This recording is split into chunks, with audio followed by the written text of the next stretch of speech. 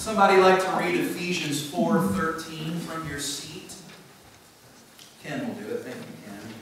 So Christ himself gave the apostles, the prophets, the evangelists, the pastors, and teachers to equip his people for works of service, so that the body of Christ may be built up until we all reach unity in faith and in knowledge of the Son of God, and become mature, attaining to the whole measure of the fullness of Christ. All right, very good. May the Lord bless the readings of his word today. We are continuing in our Gospel According to Bob Ross sermon series, where we are looking at his more well-known and iconic phrases and quotes that he shared as he taught us all the pain on the joy of painting for so many years, and continues to this day on PBS and online. Hopefully you're able to check him out sometimes other than just when I share a clip with you on Sundays. But he taught the masses how to paint beautiful landscapes using his famed wet-on-wet technique, which some of our people got to indulge in the other day, and some of our people will again this week. But as he taught people how to paint, he also taught about life and encouraged people, and I see so many points where he said things that lead me to think about Scripture and how it informs us to live life and to live it faithfully. So if you were here for the beginning of it, we started with, we don't make mistakes, we make happy little accidents. We have happy little accidents. Trees cover up a multitude of sins. That was another one that you may remember, and that was a fun one too. We also looked at, let me see here, you know what happened when my sheets fell? What do you think happened? Yep. That's exactly what happened. Oh, okay, here we go. I got page numbers, but you know what? To save trees, to save happy little trees, I print one sermon on one side and I print one sermon on the other. So now they all fell. I'm trying to figure out which side I'm supposed to be reading on. If the first one doesn't go so good, you can... Yeah, I'll split it over. What do you guys think of this one? You can do anything as long as you believe. And then last Sunday was our fourth installment. We looked at Bob's phrase, it's the imperfections that make something beautiful. That's what makes it different and unique from everything else. We looked at 2 Corinthians chapters 4 and 12 for that. You may remember that one because they called you all a bunch of crackpots for Jesus. Do you remember that? You are a crackpot for Jesus. And he uses those imperfect, these vessels that we are, with all of those cracks and imperfections on them, to shine his light and his power out through. And he is the one that makes something beautiful of those cracks in our clay jars, in our mistakes on life's canvases. And so now we're ready for our next part of this installment, and it's Bob's phrase, and I don't have a clip to share with you today of it, but it was this: if we all painted the same way, what a boring world that would be. And I find that quote rather amusing, because I'm just guessing that anyone that's ever painted along with Bob Ross judged their own work by how closely theirs resembled his. So we were trying to paint like Bob Ross, and if our paintings didn't look like Bob's, then we feel like we failed. If the clouds that we painted didn't look like his clouds, if our trees didn't look quite as happy as Bob's trees did, then we feel like we somehow failed. We don't measure up. And I think that we do that in life in a number of ways. I would like to say that I know this to be true, that there is a reason that some people don't come to church. And I'm hoping that you are still inviting people to come to church with you. And I don't know if they give you reasons for not showing up or not, but I think, and I know that some reason that some people don't come to church is because, and this is funny, they think we've all got life figured out in here. You laugh because you know that's not true. You're here because you need Jesus as bad as I do. But they think that. They think we've got life all figured out. They think we've got faith all figured out. They think that our lives are perfectly aligned and go well because of our faith. They think that our church is full of perfect people. That's even funnier, isn't it? That our church is full of perfect people and that they are imperfect, so that they don't fit in here. You know? That's not a place for me. So many times I've had people, I invite people all the time to church, and they say, well, if I walk in, the ceiling will cave in, surely. It's like the joke, the go-to joke of the unchurched, I think. They think the church is full of perfect people. They think, therefore, they don't fit in because they are imperfect. They also think, that this again is pretty funny, that we all think exactly the same way. That we all like the exact same things. They also think that we're all super knowledgeable about all things of the faith, that we're all Bible scholars, that we all know all the songs and the liturgies and all that, the language. Another thing that I see people run into, they also think that we all dress up in our Sunday best every Sunday. They don't know because they're not here. They don't realize that I wear blue jeans and Chuck Taylor All-Stars every Sunday. But they think that I'm wearing a suit and tie or something like that. Had somebody last night did a wedding in the reception, and one of our ladies from the other church took a picture of me because she'd never seen me wearing a suit and tie before.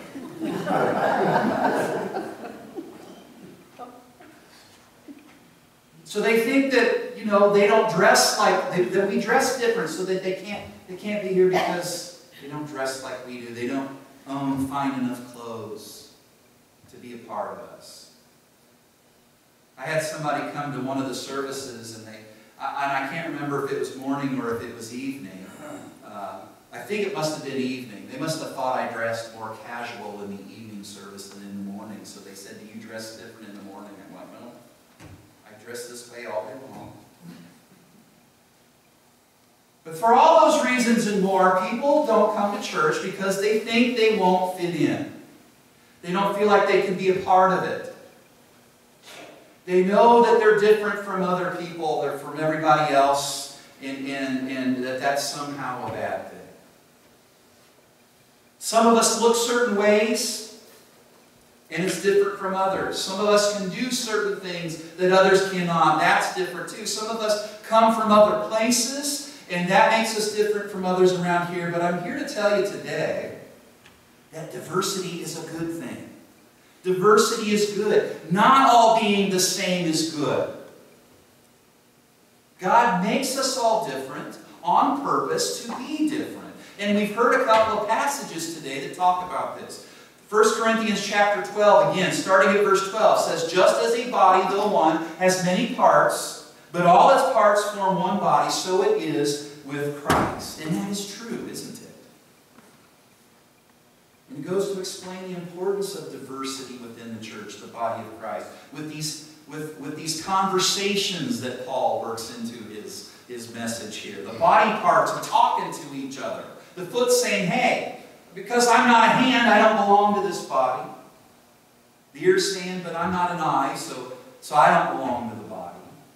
And if the whole body were an eye, then where would the sense of hearing be? If the whole body were an ear, where would the sense of smell be? What he's saying is, hey, everybody in here makes up the body of Christ. We're all a part of the body of Christ. We're all a part of the church together. And as I worked on this message, I tried to imagine some of the more unimportant parts of the body. We're mentioning ears and eyes and feet and hands and things. But what about those parts like the septum? Does anybody think about their septum and how important the septum is or isn't?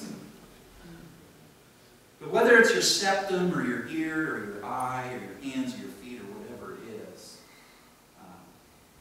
we need everybody. We need all those parts. We need that diversity within the body to be the best body of Christ that we can be. Because we can't all be the eyes of the church. It wouldn't be good. The eye people, they're the visionaries. Well, if they're the only ones foreseeing everything and sitting around thinking and visioning, who's going to do the work to get us there? You know, we need diversity within the body. So the I people, they're the visionaries in the church. They're the ones that can sort of see into the future and visualize the needs of the church and the community that we minister to, and can visualize how we might meet the needs there ahead, you know. Maybe the I people are the ones that see things that need done right now. They're the ones that notice things. So they're the I people, but we can't all be I people. Some of us are other things, and that's important too. Some of us are ear people. They listen to the needs of the church. They listen to the needs of the people in the community. Maybe you're the type of person that just by hearing somebody and their tone of voice, you can tell that they're hurting.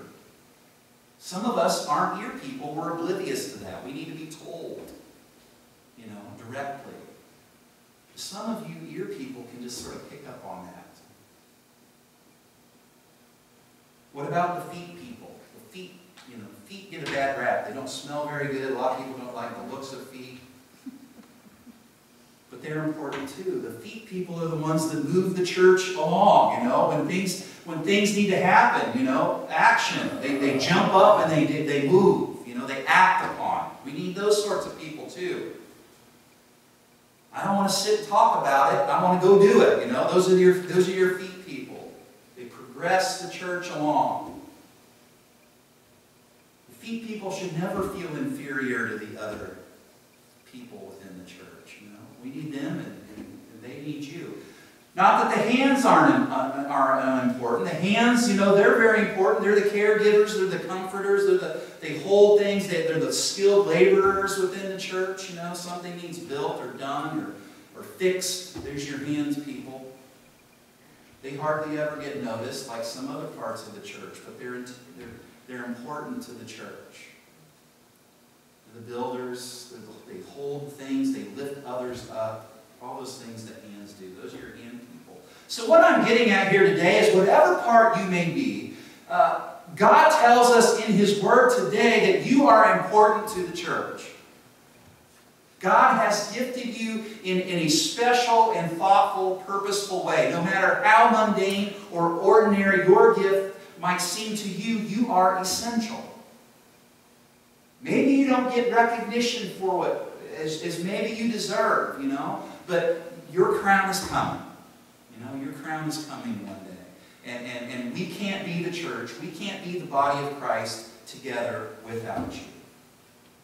The Apostle Paul concludes in that verse 27, now you are the body of Christ, and each one of you is a part of it. And the roles we play in the body, what we do, that's all different as well, and that's all needed as well. The body of Christ, the church, needs diversity in both what we are, as I just explained to you, but also what we do with it. Ephesians 4, starting with verse 11, says, so Christ Himself gave the apostles, the prophets, the evangelists, the pastors, and the teachers. Where did that come from? That comes from the top. It comes from Jesus. To equip His people, it says, for works of service, so that the body of Christ may be built up until we all reach unity in the faith and the knowledge of the Son of God and become mature, attaining to the whole measure of the fullness of Christ. In other words, we need everybody in here to be who they are and to do what Christ has gifted them to do so that His church can be the best that it can be, so that it can be the most effective it can be.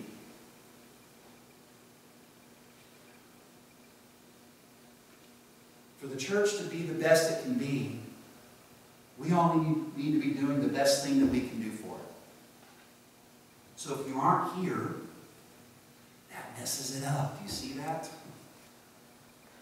And if you aren't seeing, if you aren't engaging, if you're here but you're not doing it, you're not engaging, then that messes that up too. And if you aren't seeing your own value in what God has gifted you to be, what God has made you, then that messes that up too.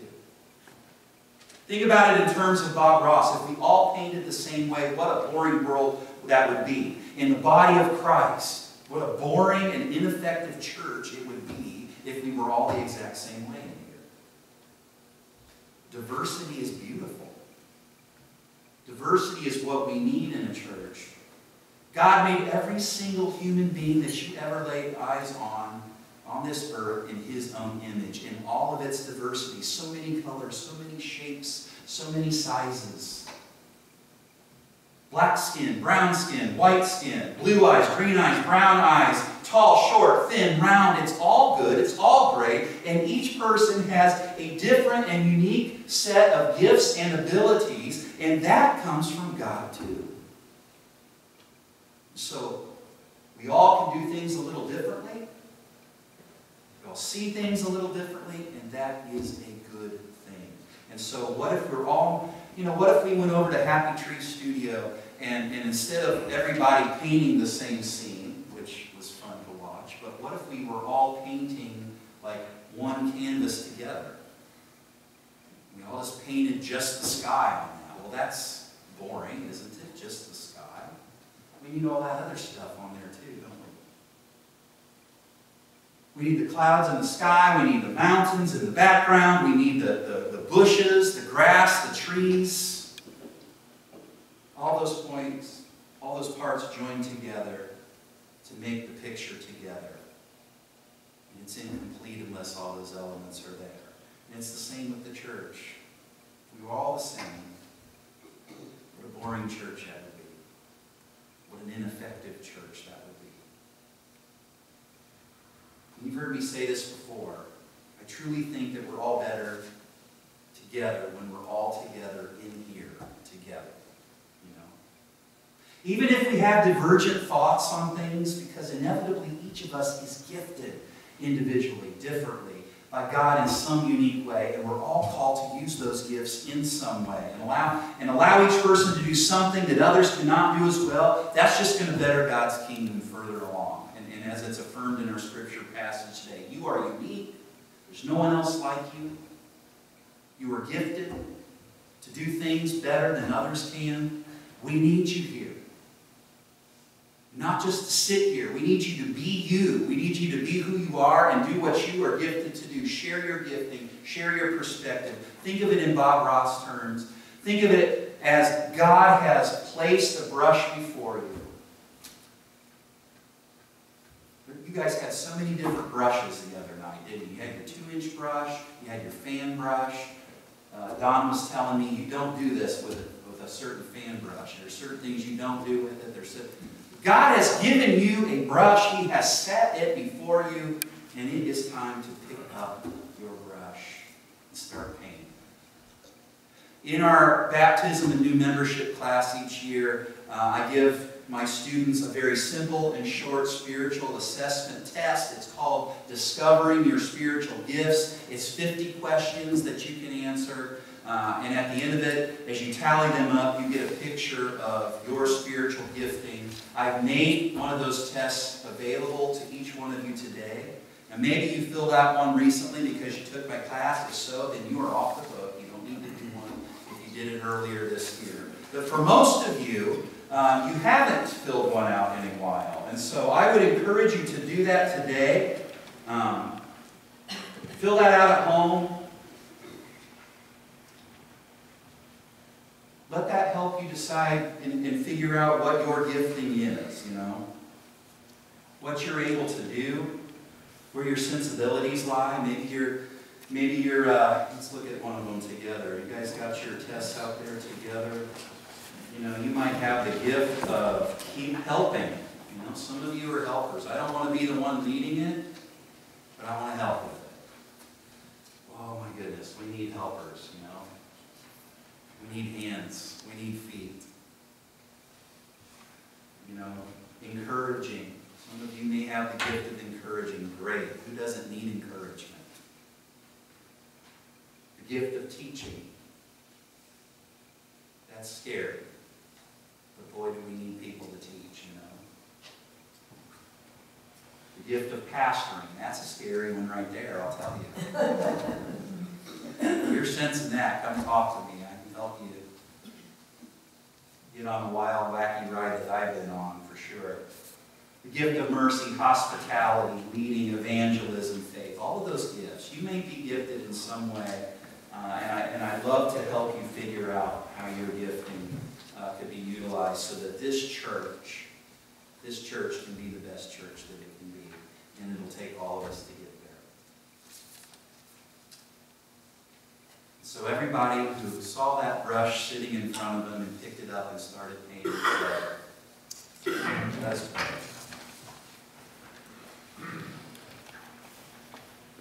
Lord God, we come to you today and we realize that we were all created in your image. You made us all different. You made us all unique.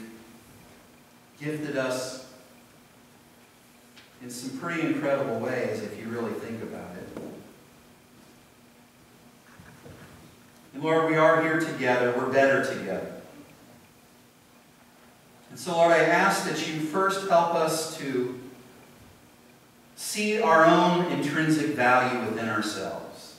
To see that you created us marvelously, you gifted us in some amazing ways.